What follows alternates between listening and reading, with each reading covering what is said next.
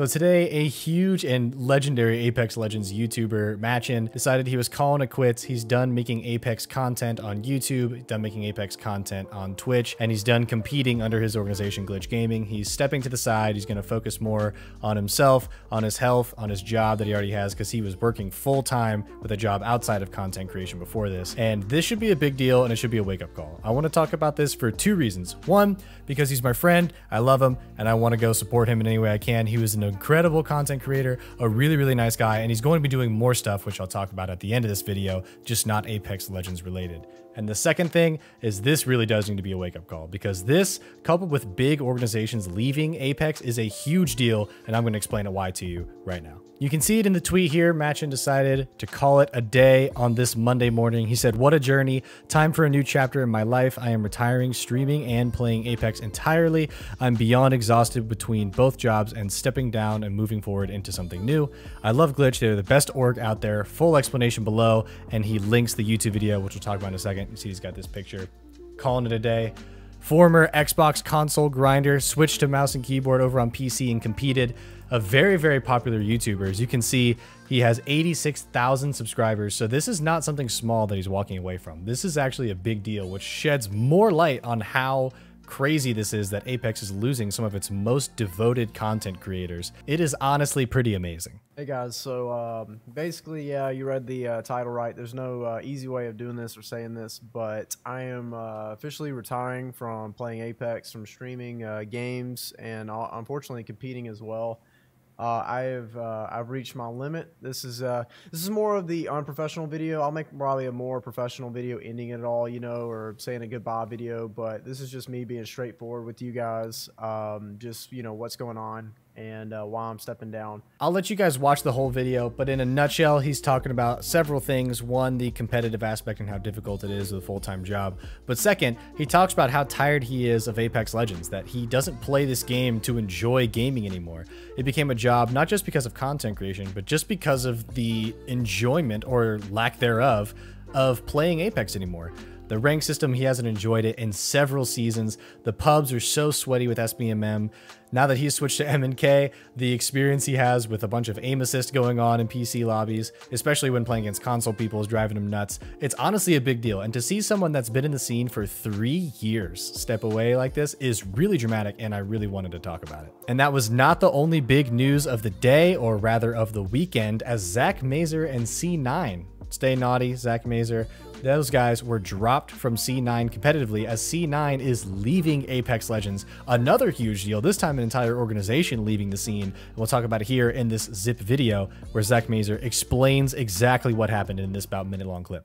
What happened on C9 was recently the economy crashed. The major sponsors of C9 got hit really hard, and C9 had to make massive budget cuts, and they don't have the resources to pay for an Apex team at the moment. We'll talk about that in just a moment. They also did not like the way that EA was handling their relationships for esports. That is the big deal. I was just talking to Naughty off stream. Dude already has like 7 offers. I'm not lying. That's the big deal right Before there. the stream started, that dude's offers are almost at the double digits. That fast. We're attempting to part ways and find new teams as long as we're getting contracts out of it. If that makes sense. So yes, I do plan on joining another org. I don't know how long it'll take me. I'm just gonna put my head down and try my hardest. That's all I can do. I'll prove my worth sooner or later, bro. It's so tough to see. Everyone else, it comes around. It takes a while, but it comes around, bro. Look at people like Guild. A new chapter in your book, man. If you work hard enough to write that chapter the way you want it to be, it'll happen. I can't tell you how long the chapter will take. I don't know how long the chapter will be, but if you we'll work see if hard this enough, music of his copyright strikes me.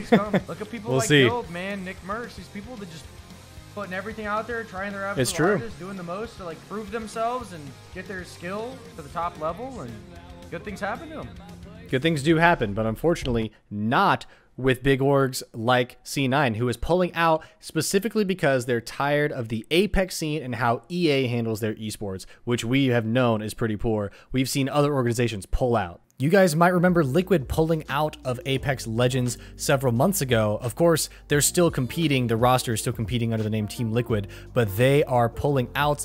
They are tired of dealing with EA. A lot of this comes down with EA is not willing to make monetary decisions that would benefit some of these orgs, such as team skins. EA wants all the money, and these orgs are basically tired of it. They're pulling out, and it's leaving a lot of really, really talented FPS players like Nocturnal, like Zach Mazer, like Stay Naughty in the dust. And unfortunately, good people are getting caught in the crossfire of what essentially boils down to EA and Respawn's lack of ability to fix their game to make it more enjoyable, fix it to make it more playable, and give more to the esports community so that people are willing to compete, because this is a great spectator game. People love watching the competitive version of Apex Legends, but the way it's being handled by EA is forcing teams out.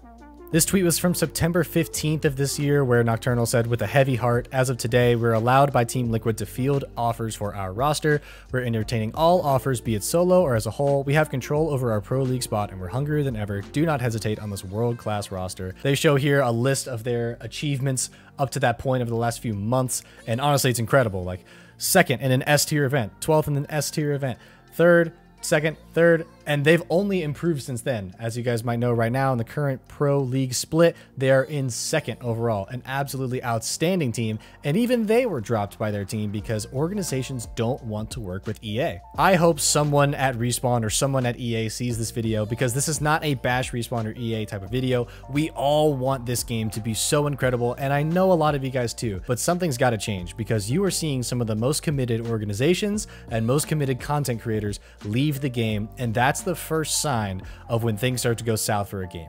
Let's not kid ourselves. This game has been out for 3 years, and we know how long the lifespan of these games usually are. Some games like Fortnite have had to completely reinvent themselves to get people back, and Apex Legends, while probably not going to reinvent itself, something's got to change. Let me know what you guys think. I think Apex is in a pretty scary spot right now, but I want to know your thoughts in the comments. Other than that, I appreciate you, and I'll see you in the next video.